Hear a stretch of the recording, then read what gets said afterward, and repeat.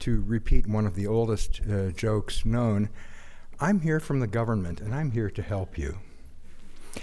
How I'd like to do that is to frame in fairly broad terms, given how mixed this audience is, some basic concepts relating to the scientific basis behind regulation of biologics in a historical context, and then to advance some ideas that I have about where the field needs to go.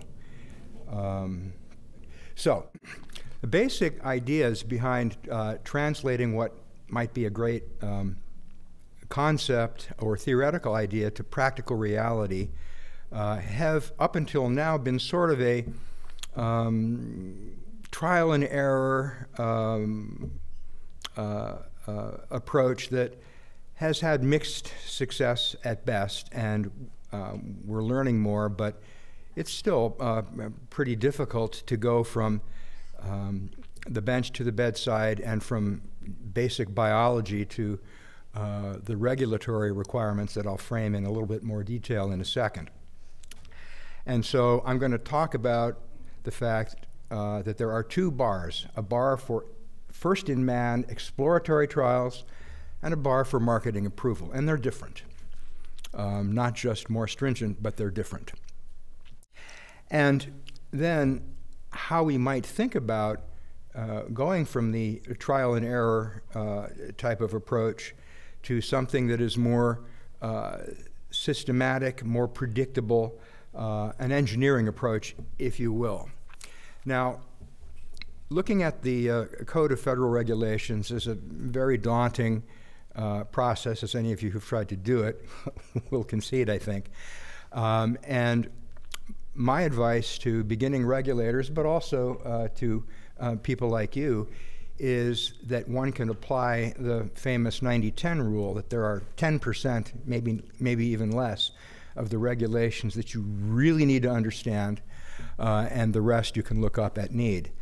And perhaps the most important for early phase trials, which I think is where many of you in the audience are now, is this citation from the code.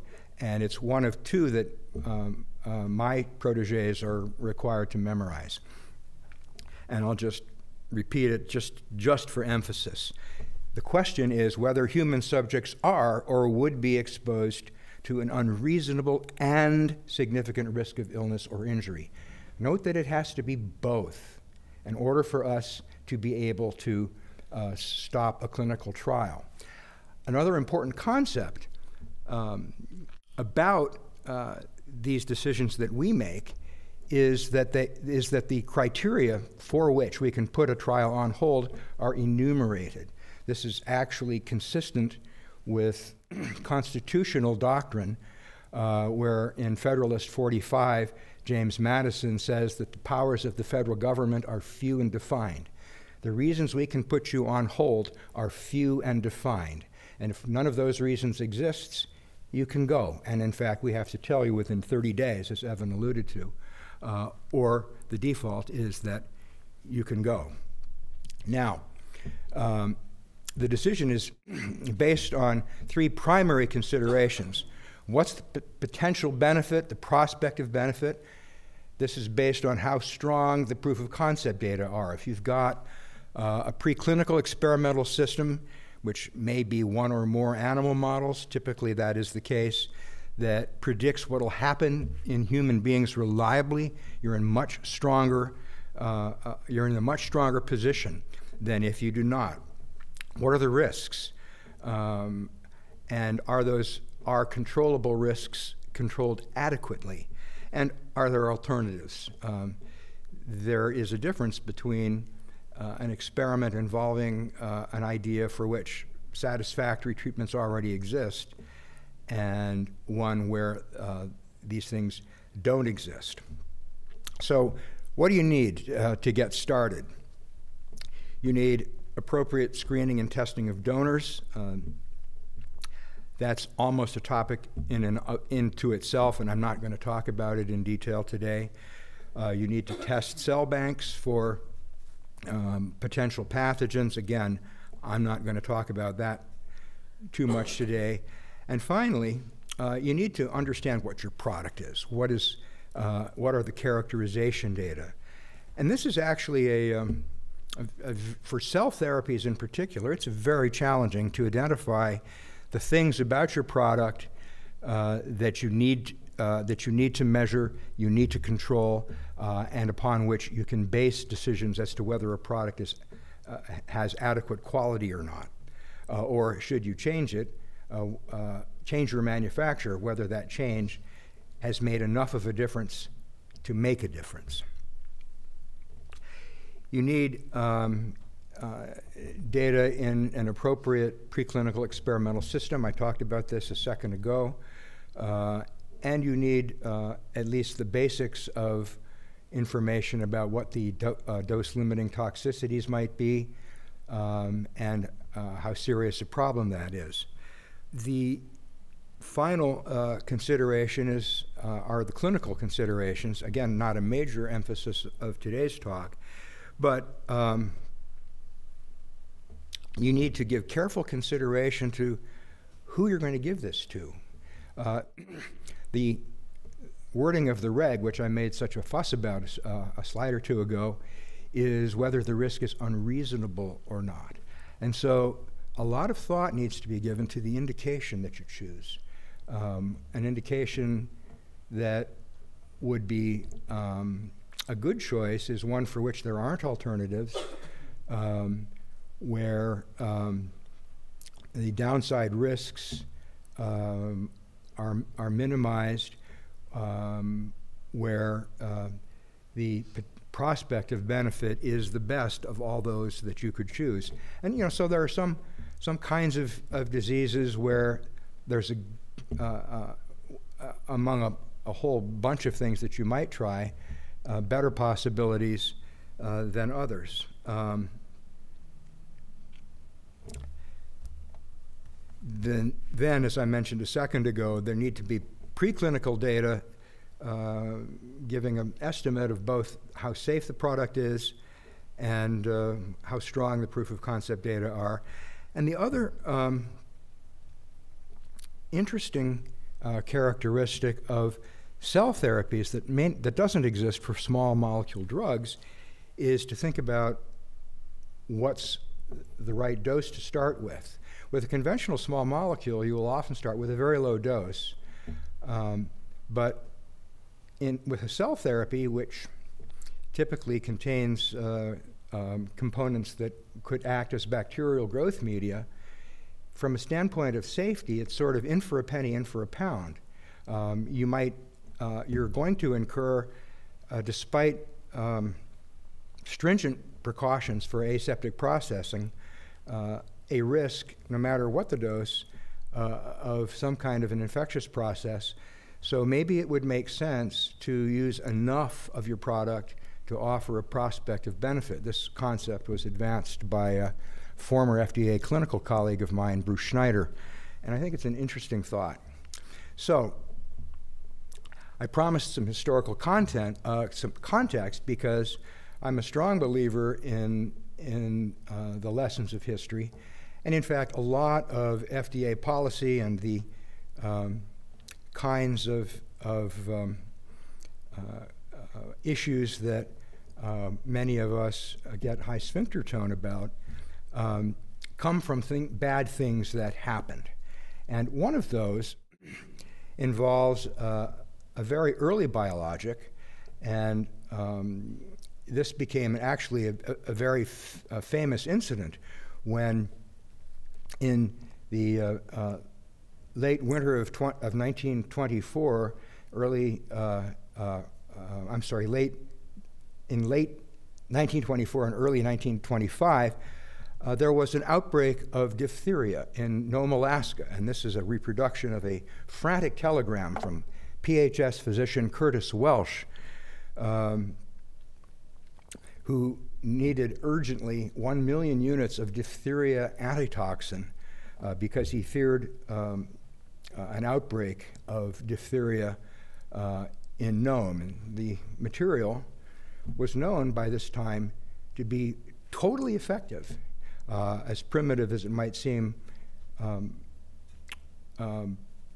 to us now, but it worked. And the kids were at risk of dying. And there was a spirited debate between a William Fentress Wrongfont Thompson, the newspaper editor in Anchorage, I believe it was, and others as to whether one should use airplanes to deliver the antitoxin. This was 1925, just a short time after Kitty Hawk, with minus 50 air temperatures, or more sensibly, a dog team relay that was organized by Governor Scott Bone, and in fact,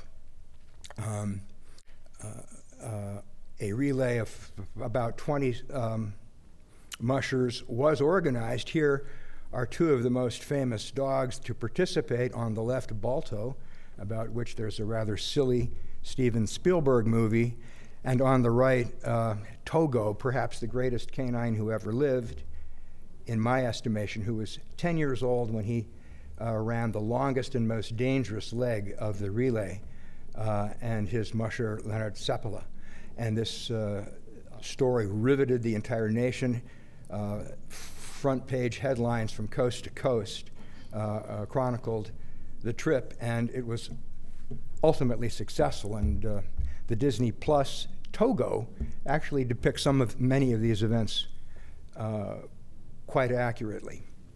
Now, this product had something of a checkered past. In 1901, there was an incident in St. Louis where a number of kids, 13 kids, got this diphtheria anti-serum and died. Not of diphtheria, but of tetanus. And what had happened was that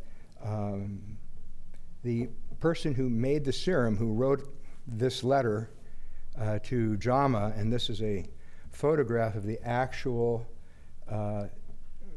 Century Plus hard copy that I was able to pull out of the NIH library, was that the horse had been immunized with diphtheria toxoid, bled, and the fellow writing this letter to JAMA documented how he had performed all of the actions himself, immunizing a bay horse named Jim housed in the St. Louis poorhouse stables. It's all chronicled here. And done every operation except filling of the vials, which was done by our janitor, Henry Thompson, quote, a thoroughly reliable man, unquote. But product testing, sterility testing wasn't done. And so Congress thought that really this was too uncontrolled a situation, and in basically no time flat by today's standards, passed what is known as the Biologics Control Act of 1902. Here is the face page, courtesy of the archivist Jane Fitzgerald of NARA, and the signature page this was signed into law on July 2nd, 1902 by President Theodore Roosevelt. Now, the point I'd like to make is that in 1901, we didn't know anything about protein structure. Linus Pauling was born that year, and it would be decades before he taught us about helices and sheets and the chemical bond and so forth. But we knew this stuff worked. And so gradually, over decades, a paradigm where we knew that we didn't know a lot of stuff, but we had to figure out some way of minimizing risks to experimental subjects and ultimately to patients, and get these things available to people with the best compromise to be between risk and benefit. And so the concept has evolved of three types of controls. Control of where you get the stuff you're going to use to make your material, maybe the a horse housed in the St. Louis poorhouse, as in the case that I just described, isn't the best idea. And there's a combination of certification, including certificates of analysis from a vendor, your own testing, issues related to the manufacturer's control of microbiological safety. Then there is process control, the design of the process to minimize risks, controls on the process to make sure that elements of it are not getting out of control, proving that your process works, and what have come to be called current good manufacturing processes. And finally, there's testing. Now, the challenge there is to come up with a short list of the things to test that matter, that are useful in ensuring your product will work and that it is safe.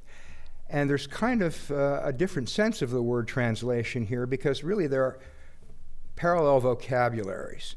What might, as Evan mentioned, represent a compelling basic science article in a scientific journal would be termed by some to be experimental research, but somebody with a regulatory mindset would call it a characterization study.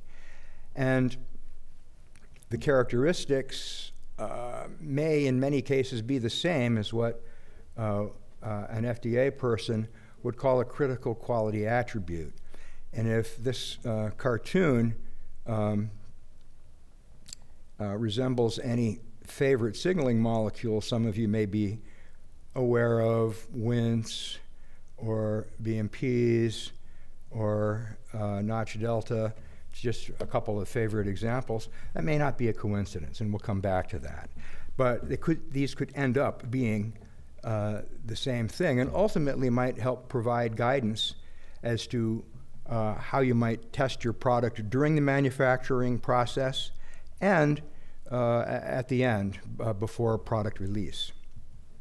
So, product evaluation is intended to ensure safety, ensure that the product is consistent, ideally, although it is not a regulatory requirement, predict its activity in vivo, and as such, is determined by a very detailed understanding of both your process and the product. And that's what characterization studies are for. Now, all that said, it's important to recognize that testing has limitations. And in fact, this is from an international guidance document. There is a consortium between the Europeans, the Japanese, and the United States called the International Conference on Harmonization. And this is the guidance document relating to specifications for biotechnology products. And the point I want to make here is that the concept that specifications are just one part of a total control strategy. They are not enough to ensure that your product is safe and effective.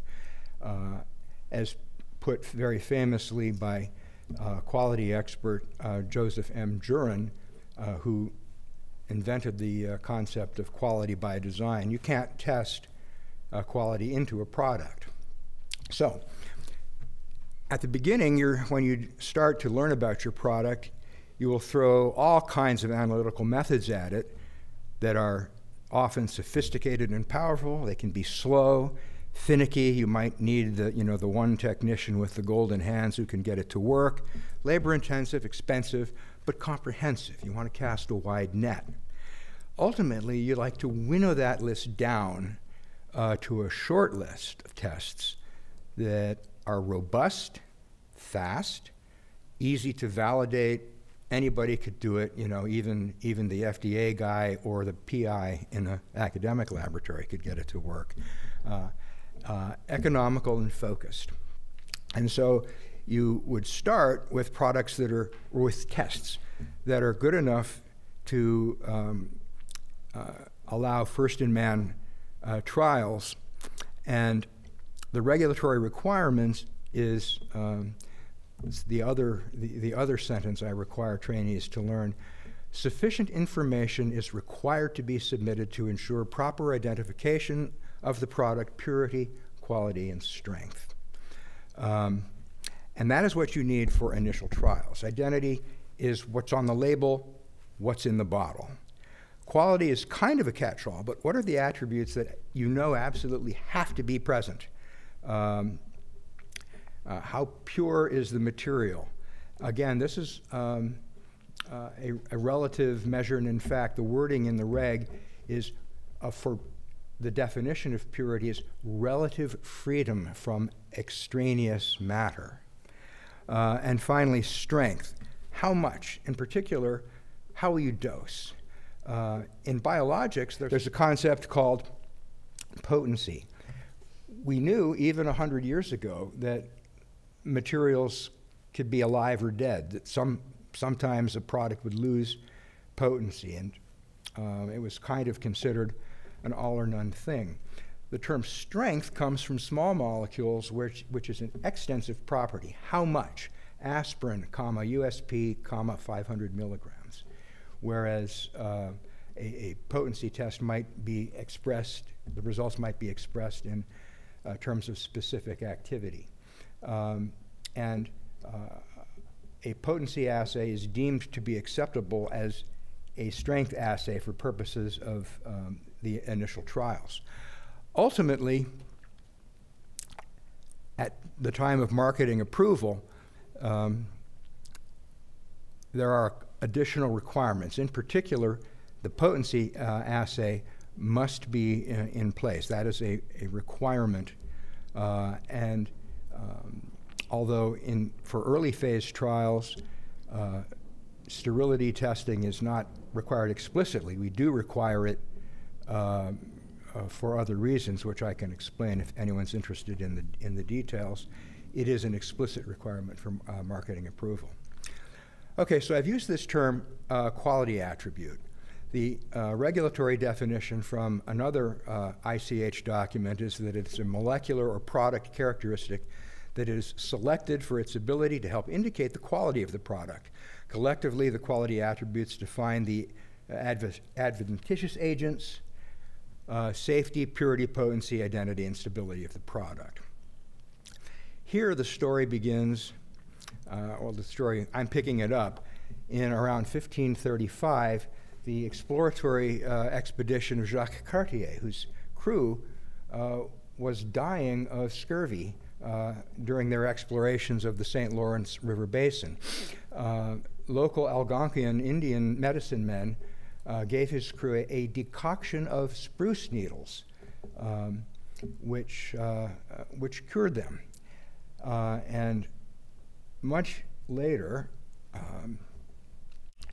Royal Navy ship surgeon John Lind decided to investigate this further, and he evaluated a number of materials in British sailors with scurvy with attributes in common with the spruce needle preparation.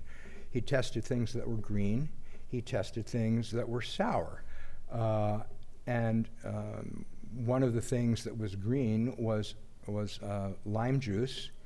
One of the things that was sour, well, lime juice also, but a dilute solution of vitriol, the archaic term for sulfuric acid, and several other materials as well. And it was the limes that worked. And this, in fact, is considered to have been the first prospective clinical trial. And ever since, British sailors were issued rations of limes, hence the term limey. We now know that the material in question is vitamin C, but this took a couple hundred years to work out.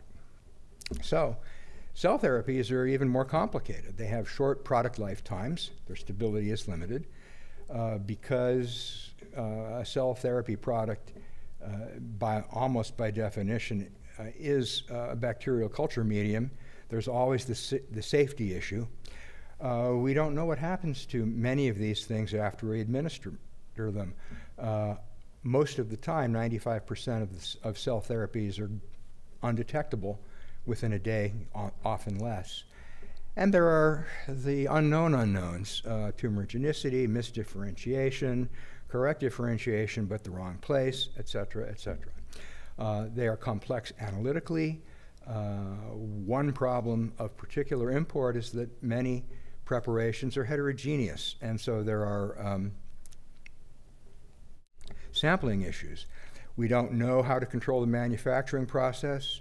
We don't know, in particular, what are the critical quality attributes. And as a result, the clinical benefit has been variable and hard to demonstrate. There are relatively few somatic cell therapy products on the market, despite quite a lot of effort, as you all know. So another difference is that cell therapies are not like most drugs. Your conventional small molecule decays exponentially. But for a cell therapy, at least in principle, the exponent could be positive. And so you don't know what might happen. Indeed, rare cells matter. It's estimated, my understanding is it's estimated that less than 1% of the cells in a bone marrow transplant are actually participating in the therapeutic heavy lifting. But despite all of these obstacles, there's always been a conviction that cell therapies will end up being viable approaches. The first case report in a reputable medical journal of a successful cell therapy probably originated in 1829, the very first issue of The Lancet, describing a case where obstetrician James Blundell was summoned to attend a woman who had delivered a baby and then experienced a postpartum hemorrhage, was in extremis. Dr. Blundell tried standard of care, which included port wine and brandy, to no avail, and elected to transfuse her using a device of his own invention, shown here along with the patent. And she was brought back from basically the death's door, was able to sit up, converse, and go home.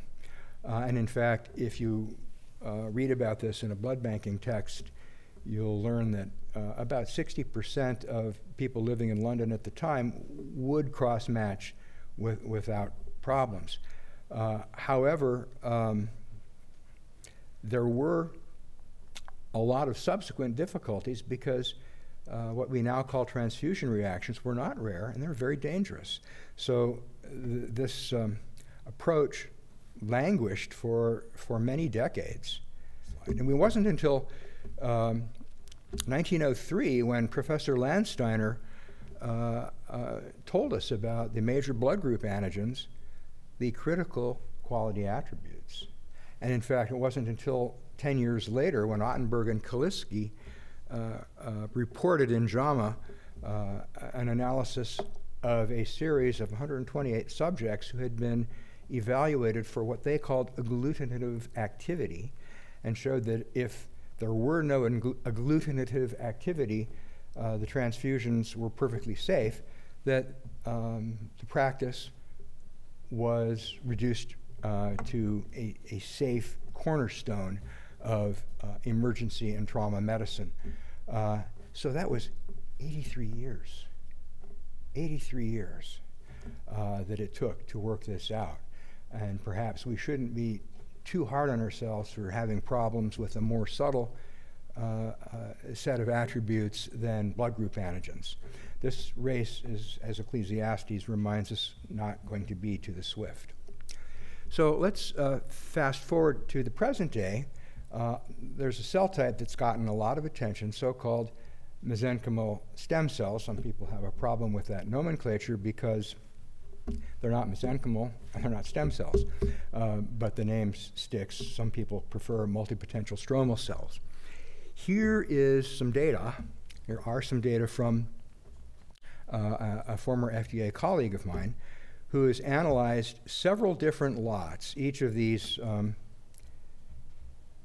each of these stacked clustered bars represents a different donor, and each of the different colors represents a different cell passage. So what one sees immediately is that from one donor to the next, there might be like a 14-fold difference in the fraction of cells that is capable of adipogenic differentiation. That's a pretty big difference from one prep to the next, and there are other differences with other donors as well. I just picked the most dramatic one. And yet, if you analyze all of those donors with the conventional set of molecular attributes, the CD antigens, which are supposed to be indicative of so-called mesenchymal stem cells, they all look the same. So the takeaway here is that calling something a critical quality attribute may not be useful. There's a story attributed to Abraham Lincoln. I'll tell a heavily laundered version of it. If you call a dog's tail a leg, how many legs does it have? 4. Calling a tail a leg, don't make it a leg. And calling something a critical attribute, don't make it a critical quality attribute. So let's go through some examples. A basic one is to look at how healthy are the cells. Commonly, people have used dye exclusion, trypan blue live dead assays. Are there things that are better? What might be useful? Well, this is work that was done at the University of Minnesota by Claros Pappas and Bernard Herring. A slide from Claros when he was there. He's now at Arizona. And he looked at a bunch of preparations of pancreatic islets, all of which were 80% viable by dye exclusion. And then he analyzed them looking at oxygen consumption rate, where you might expect, as the green dotted line shows you, a very good correlation. You see basically no correlation. And in fact, the dye exclusion criterion did not predict the ability to achieve euglycemia in chemically diabetic rats. These measures were poorly correlated, and for this indication with this product, dye exclusion viability was not a useful quality attribute. However, if you measured ATP content, you were able to separate the preparations which allowed off-insulin euglycemia from those that didn't very, very cleanly. Another example comes from my friend Frank Leuten, who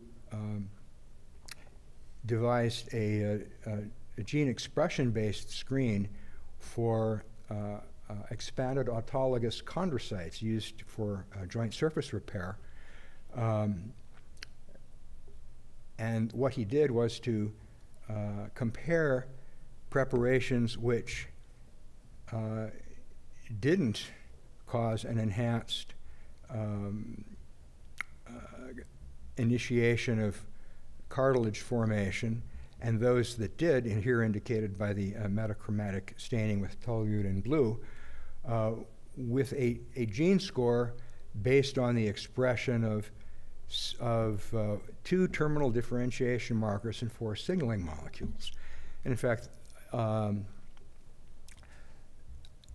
we thought that it was very interesting that the importance of signaling molecules in this analysis was as great as it was, 4 of the 6.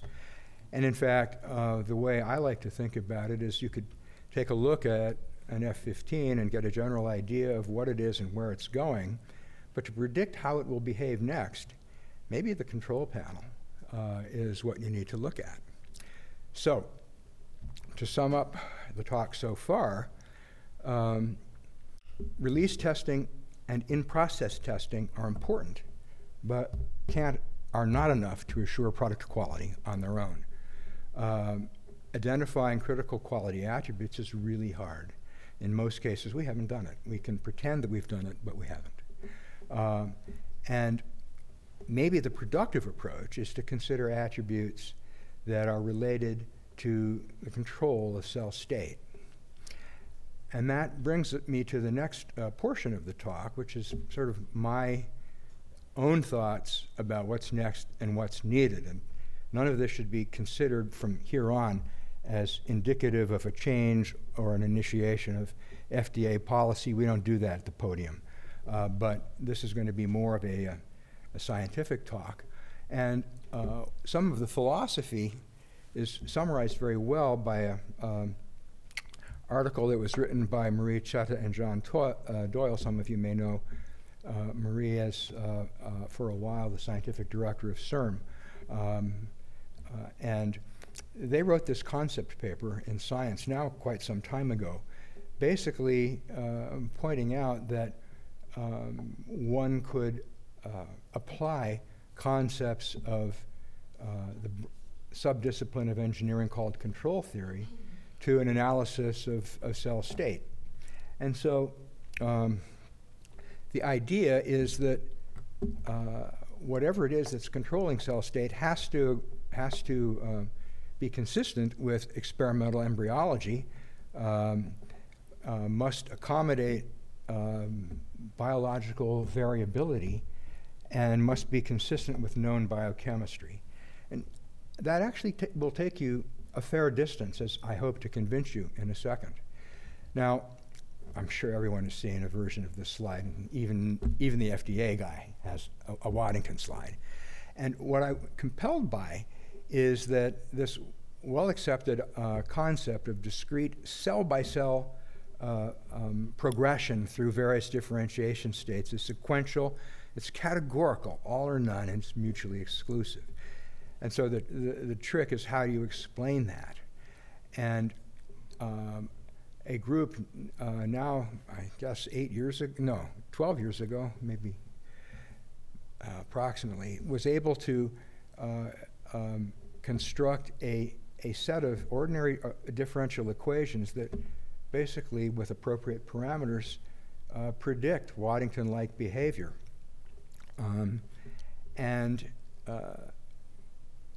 This ability depends on a concept known as bistability. Classic paper now from the Farrell group at Stanford compared what you get when you look at a population average analysis of MAP kinase phosphorylation, where you grind up the cells and do a Western blot for the phosphoform as a function of progesterone concentration, with what happens if you do a cell-by-cell analysis. And these are Xenopus oocytes, and Xenopus oocytes are so big, they're about 1 millimeter, that you can do a Western blot in duplicate on a single cell. And so this is an ideal system for this.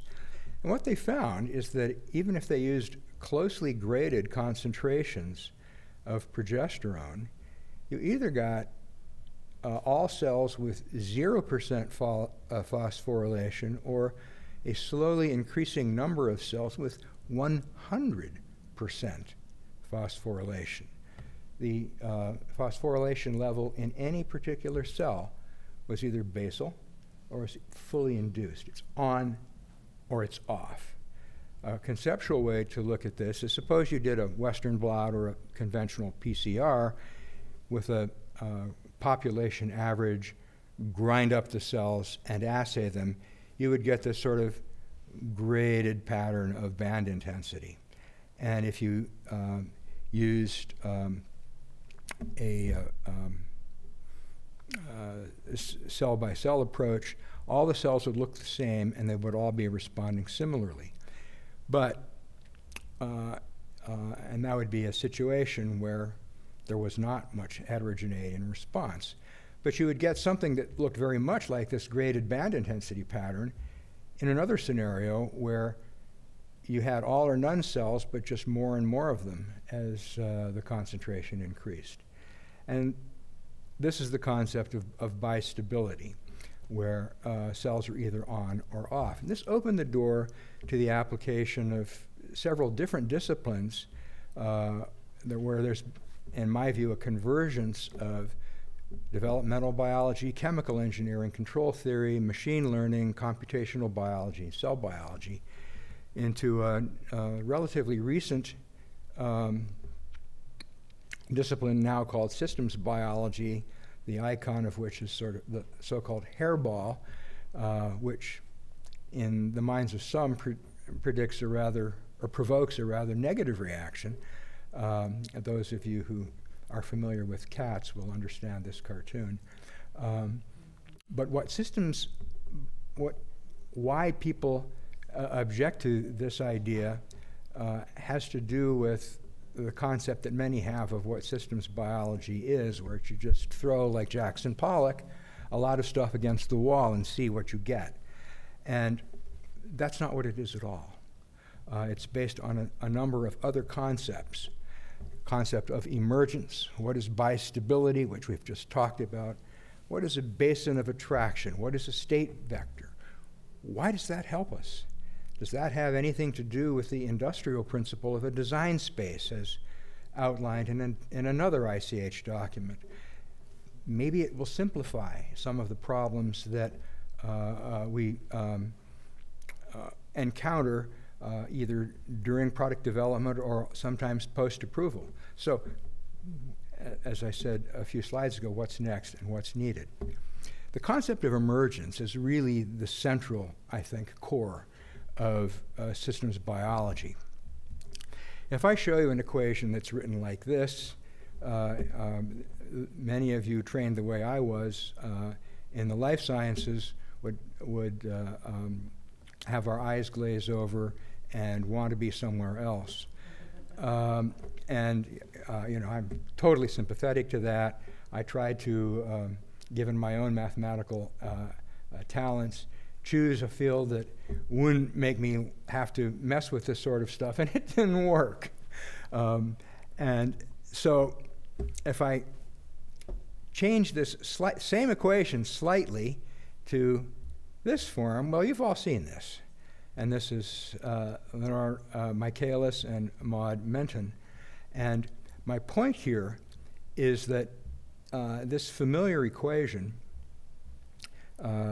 describes behavior of a continuous response, a rectangular hyperbola. But what if you, and each part by itself obeys familiar math. But what if you combine different parts? Well, what you get, and I'm not going to go through all the math, so you can relax, is that the behavior of the whole is qualitatively different than the sum of the parts. A continuous response, like this one,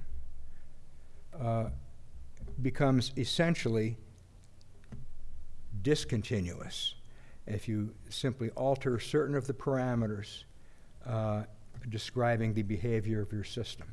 And there are, it turns out there are 4 so-called bistable network motifs.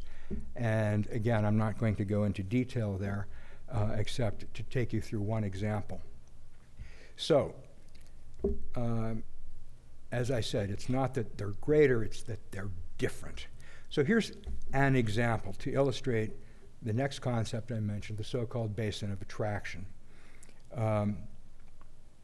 Suppose we have a situation here where there is some kind of a stimulus that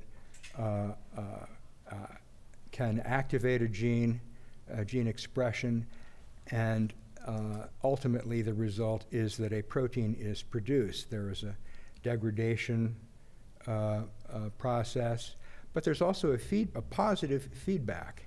This is formally equivalent to the familiar lac operon that we all had as undergraduates, I think. And so what you can think about, if first we consider this degradation process, because it's the easiest, it's a simple first order, and the rate of degradation is simply linear. The synthesis process depends on a number of parameters, and so it's more complex, But note that there are a couple of places here, here, and here where the curves cross. These are so-called steady states. One of them is unstable. If you go away in either direction, then that process is likely to accelerate. But two of them are stable. And so if you're in this area of parameters, there will be a convergence toward this steady state. If you're down here, convergence toward this steady state. And in between, there's a boundary. On this side, if you are anywhere on this side of the boundary, the system will converge there to that so-called basin of attraction.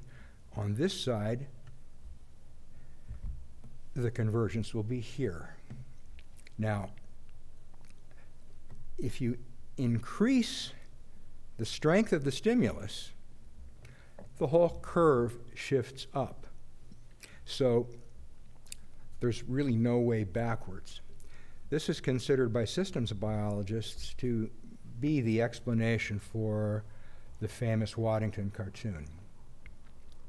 And importantly, there are several signaling pathways which are under this kind of bistable control, so you can project this behavior into several dimensions. How many dimensions? Well, we don't know. Probably not that many. Probably a manageable number. That's the idea. And that is one of the most important experimental topics, I think, remaining to be addressed. And so another way to diagram this behavior is that in a certain regime of stimuli, the response is relatively slight, but when you reach a certain threshold, the response becomes discontinuous, and the way back is not the way forward until whatever is causing the stimulus is removed from the system. In the lac operon, it would simply be lactose that was removed.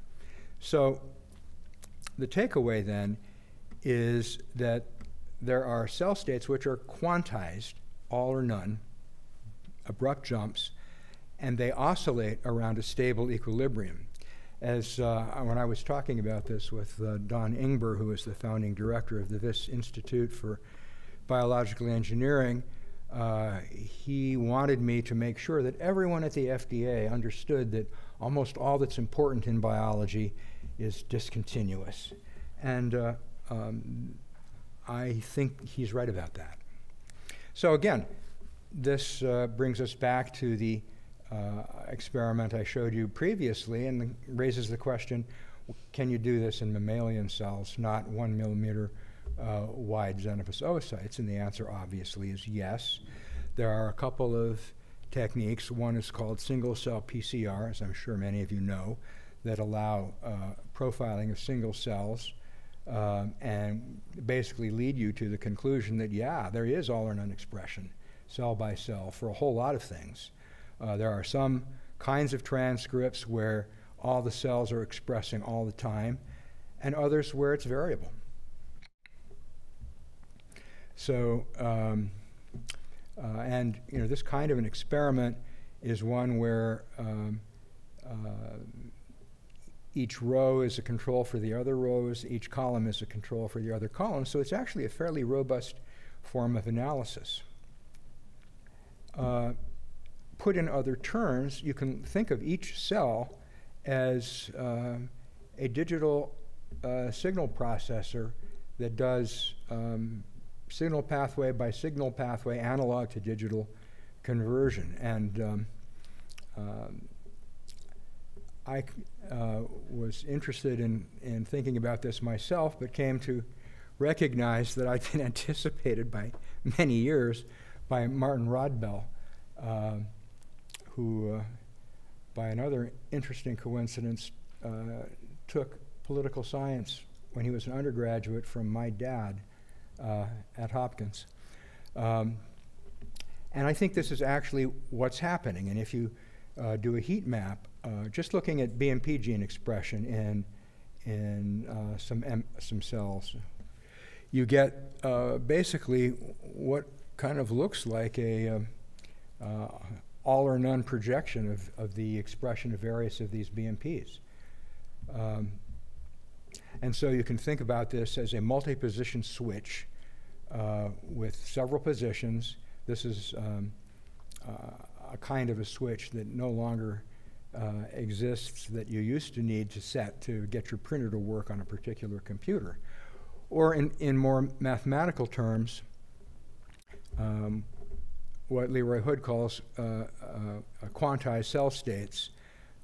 You can think of representing the state of a cell the same way that a physicist might represent spin states in an iron atom, but with the on or off characteristic of various signaling pathways. Again, I've just put a few arbitrarily that are among my favorites, along with a spatial term.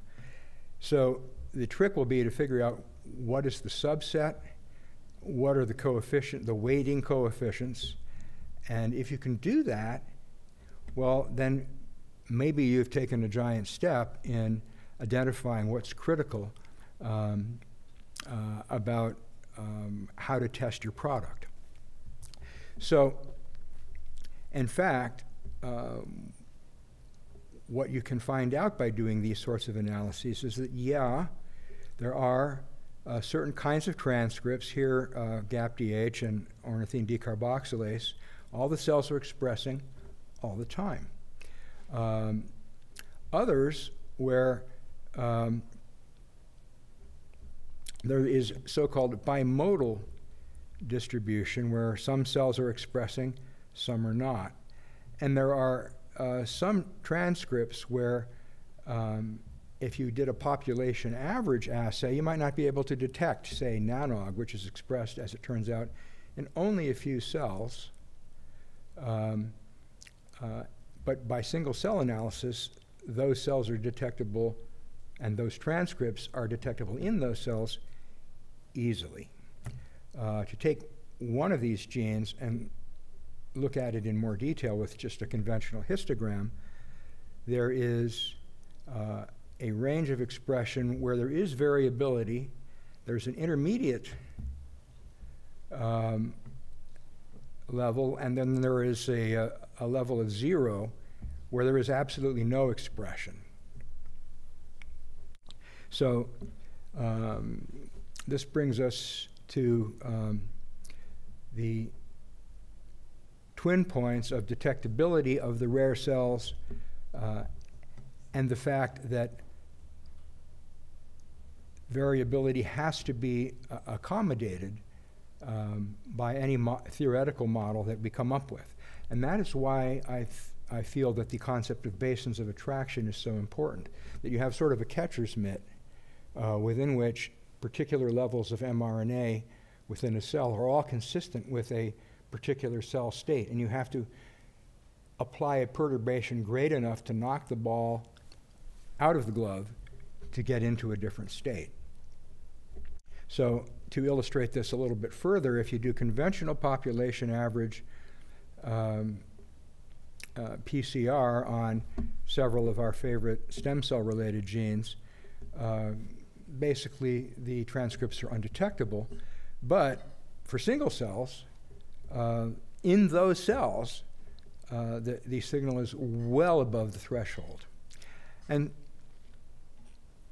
so the concept then is that if the gene is expressed in a cell at all, maybe that's all that matters. The mean level is relatively constant. So there are transcripts which are expressed in all the cells all the time. These are so-called unimodal genes. Then there are transcripts which are expressed bimodally. And what's fascinating to me is that this range is relatively small, that there aren't great differences from one cell to the next, or one sample to the next, or even one transcript to the next in the mean level of RNA per cell. But for the unimodal genes, which tend to be things which are related to the sort of end effector functions of the cell, there can be a great deal of variation depending on the functional needs of the cell. So the idea is that from a mixture of various subpopulations, here my ones and zeros from the previous slide are represented by red or green dots, you would first group and count, and then differences between one preparation and another would simply depend on the relative sizes of the different groups. The next challenge then is, what are the different cell types? What makes them different? And does it matter? Well, I think the answer is obviously yes, and I'll give you an example. Some friends of mine, Sally Temple and Jeff Stern and their colleagues, are working on a therapy for a retinal dystrophy, macular degeneration, and they've been using a well-understood model, the Royal College of Surgeons rat, which is a quantitative and precise model of retinal dystrophy. It's not really macular degeneration. It's a mutation in a tyrosine kinase, a receptor kinase, that causes effects similar to what happens in macular degeneration, ending in the loss of the retinal pigment epithelium and ultimately blindness. They have a number of different preparations, but if you compare two of them, one outperforms the other in a very precise assay, which I'll describe in a second. And so there is biological evidence that there may be different subpopulations. Can we find molecular attribute sets that discriminate between them? And so what you do is you grow the cells for a number of different lengths of time and inject them subretinally. And what you find is that on the left are the controls, on the right are the injected, that the wild type retinas have an ample so-called outer nuclear layer, but it's missing in the RCS rats. By DAPI staining, this is confirmed. And if you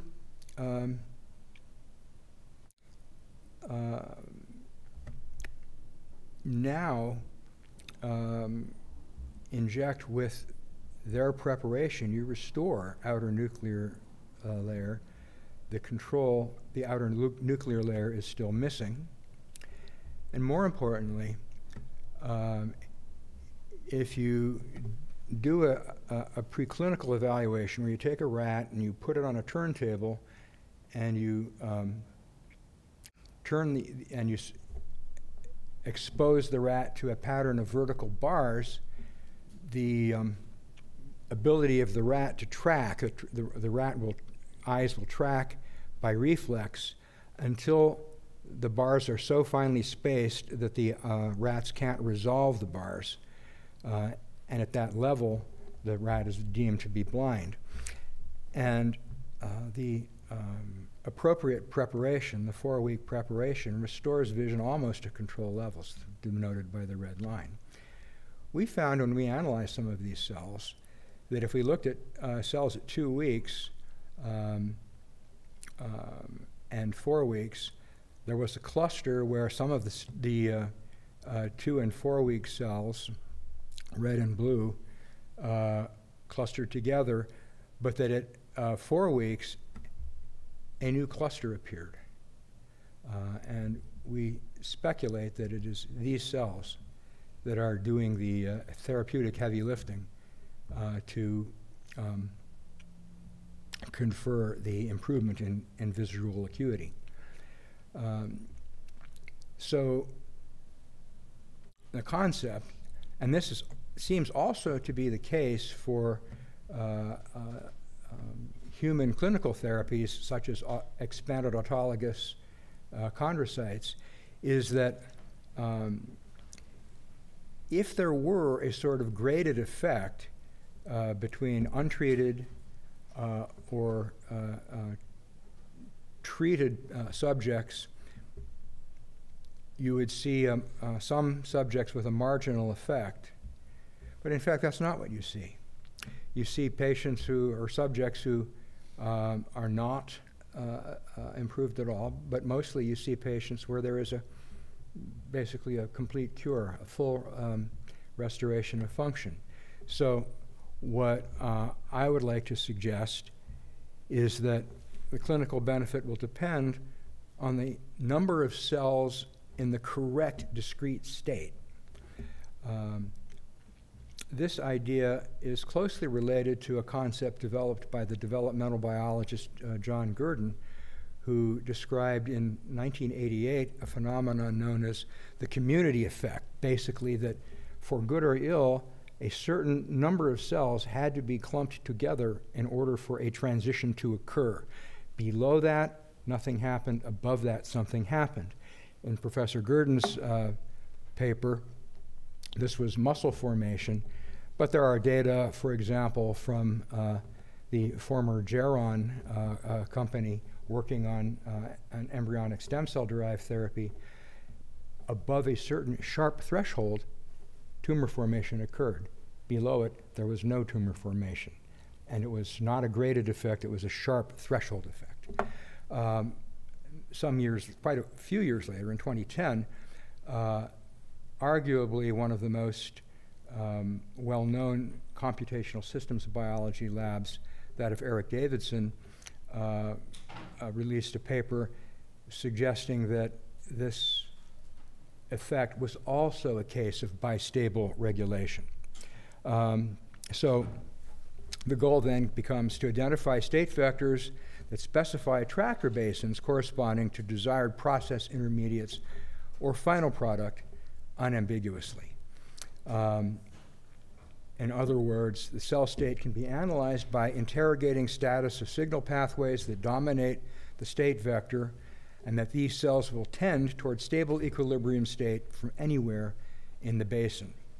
So how do we get from where we are to where we need to be? Basically, better math, recast the problem, in my opinion, a signal transduction problem embedded in a bioinformatic classification problem, and better bench methods that have greater sensitivity and discriminating power. The implications, as I see it, for cell therapy is, first of all, if we can selectively identify the proper cells and pull them out and get rid of the bad cells, what will happen is that we would magnify a treatment effect.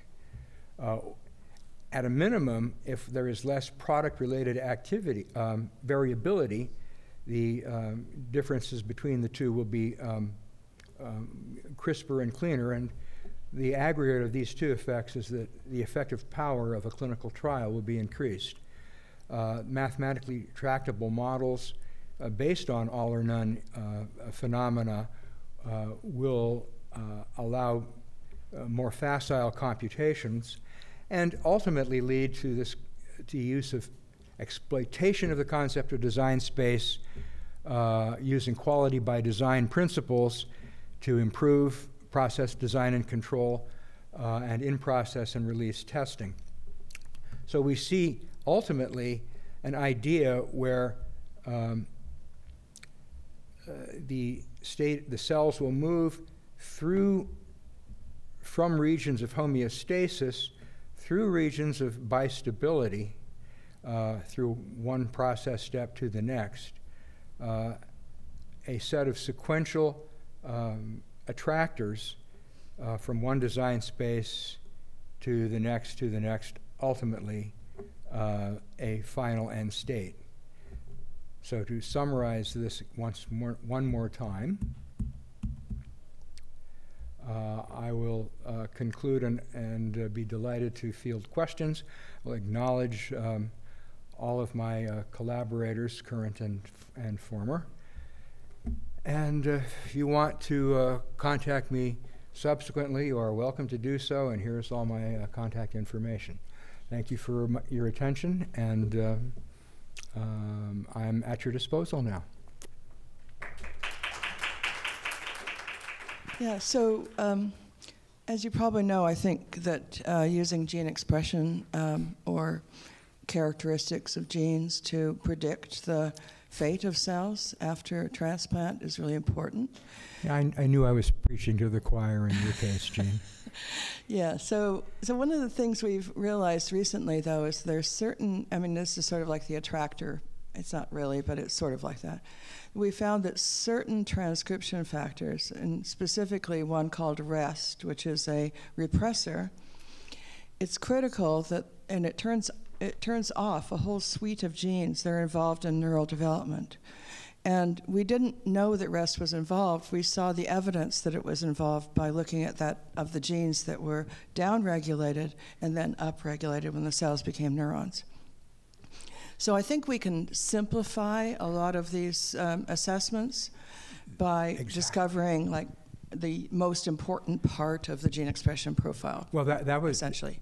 I was actually talking with some folks earlier about this, that the problem can be likened to those magic eye things that were popular a few years ago, that there's this massive information, and how do you pull out what matters? That is what I am getting at with the idea of a signal transduction problem embedded in a classification problem, or maybe it's the other way around. My bias is that we need to identify the signal transduction pathways, the whole module, and interrogate those, and that there will probably be just a few of them. My guess would be between a half a dozen and a dozen and a half at most that really matter. Eric Davidson told me that he thought you had to spell out every transcript, and I don't think so. I think you are right, that now the trick is to figure out what matters, and the next trick will be to figure out by how much of a difference makes a difference. And if you can stay within those limits, within the boundary of the attractor, then that may be all you need to do. Or within using standard quality systems criteria for reliably within. We see this as we call it a sweet spot. We call this a sweet spot, where there's a certain gene expression profile that predicts that the cells will go on and do something that we want them to do, or not. I mean, that is basically the attractor basin concept, and the thing I like about it is that very simple, if you are a mathematician, very simple math would predict this. That you're just using the Michaelis-Menten equation, or several of them, and this behavior falls right out of that from first principles. So much of what you're discussing seems to be very cell intrinsic, and what about the cell, extrinsic activity, as you put these into patients? And what I'm specifically getting at is, and Jean might want to weigh in, autologous versus allogeneic cell therapies, right, where you have different immune compatibility, and what does that mean for, whether it's the cell states or how the cells are going to react, or, more pertinent safety and so on of the cells. So I think the transplantation immunology question is completely separate. I'm not quite sure I understand your question, so I'm So my guessing. question is to get to, and we're going to meet later, right? So I Good. developed, I'll say, iPS-derived cell therapies, NK cells that are allogeneic. And does the genetic profile, so a lot of the questions is, of those iPS cells, what's the resolution of the genetic profile, do you want to know? And are there safety concerns? So you could have translocations or mutations that might be a concern in an autologous product that I would say in an allogeneic product that is destined, in the case of an NK cell or such, to be rejected after a few weeks after lymphodepleting chemotherapy. The safety concerns are different. You mean translocations or other modifications that would occur during manufacture? Correct. Well, that too, I think, I think that is a concern. Whether it exists or not, I think needs to be addressed experimentally. And that is also a separate question from cell state control. Okay. Yeah, we'll talk about this later. Yeah, sure. But I think the immune interactions, it's a different issue, but it needs to be part of. Yeah, it's another one of your variables. Yeah, I wouldn't. Right? I wouldn't argue. Although I would say that those immune issues are common to lots of other things, like organ transplantation, as far as that goes. Thank you so much for a fantastic talk. I think we really learned a lot. It's me right here. So I was taken with the two concepts, one that took 83 years for ABO to be discerned, and that's sort of like, red blotch on your face kind of thing.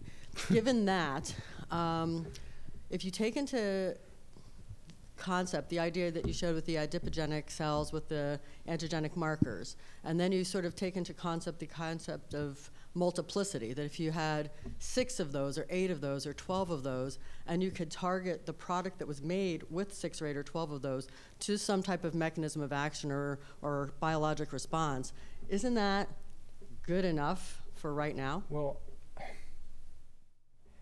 that good enough for right now. I'm not quite sure what you mean there. The ultimate idea is, as we were discussing a second ago, to figure out that relatively tractable handful of transduction pathways that need to be interrogated. And the idea is that maybe interrogating them, each one of them as an on-off, will give you a very discrete pattern, like looking at a dip switch or the breakers in your basement. Well, if you have a basement, this is California. Would be enough.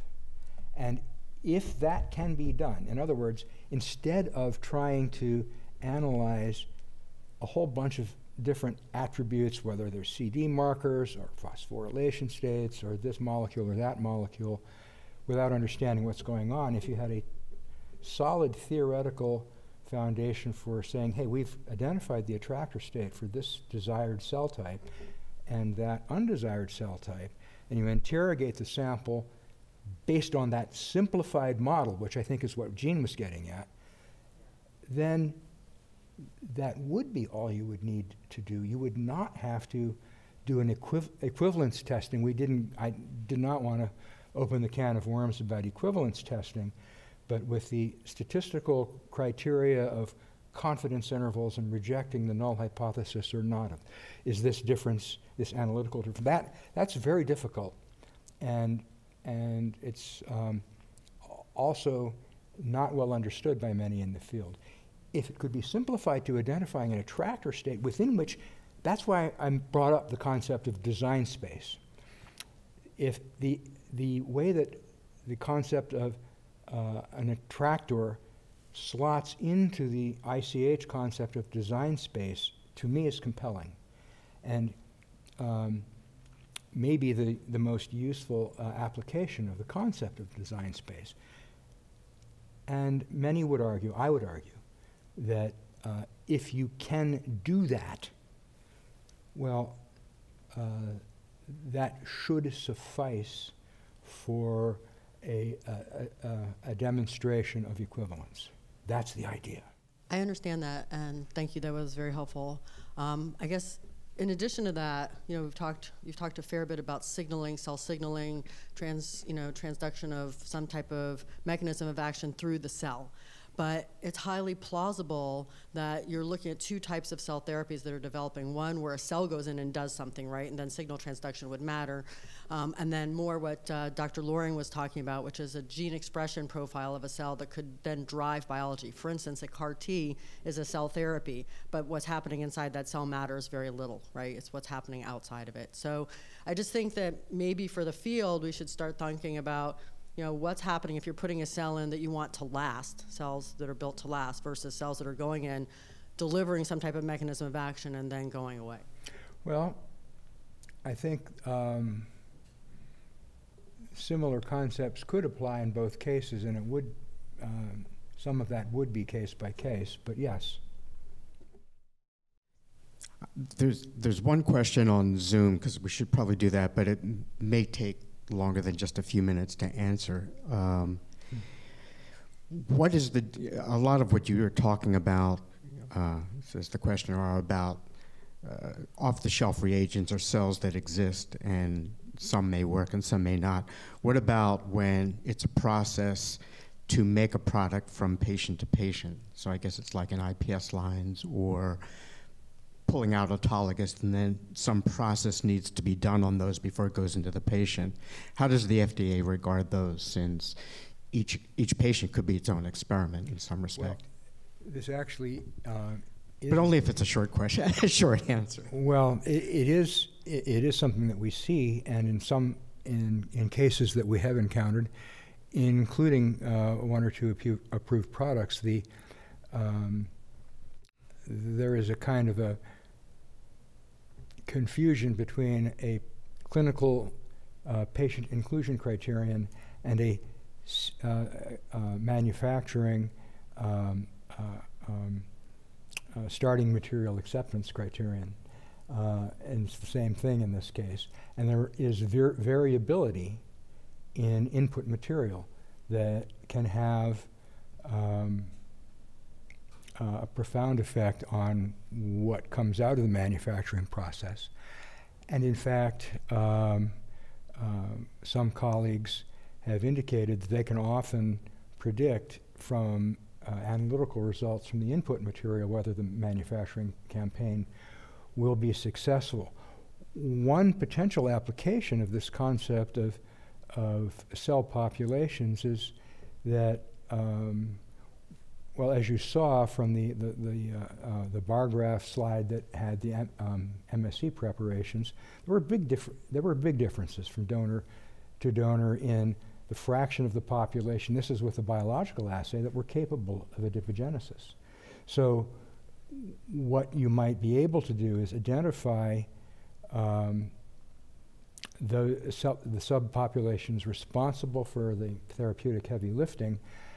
Ideally, mine that subpopulation for surface antigens that could be used to separate them physically, and that's what I was talking about dosing. Right. If you need to dose, just like conventional transfusion medicine now, sometimes if after dose-intensive chemotherapy, you don't have enough neutrophils to keep yourself from dying of infection, but now you can pull out neutrophils and give enough of just them. You couldn't do that with whole blood. So that's the analogy, and I think it does apply. Great. So very rigorous release criteria. Okay, I think we've run out of time, and I think just one note that I want to make. I think it'd be remiss if we didn't note the passing of Ian Wilmot yesterday, who was a major contributor to our field. He died, ironically, of complications from Parkinson's disease, and of course some of his discoveries are leading to at least cell-based therapies for that. And want to thank Malcolm for being generous with his time and his intellect. Thanks a lot, and we'll see you next month.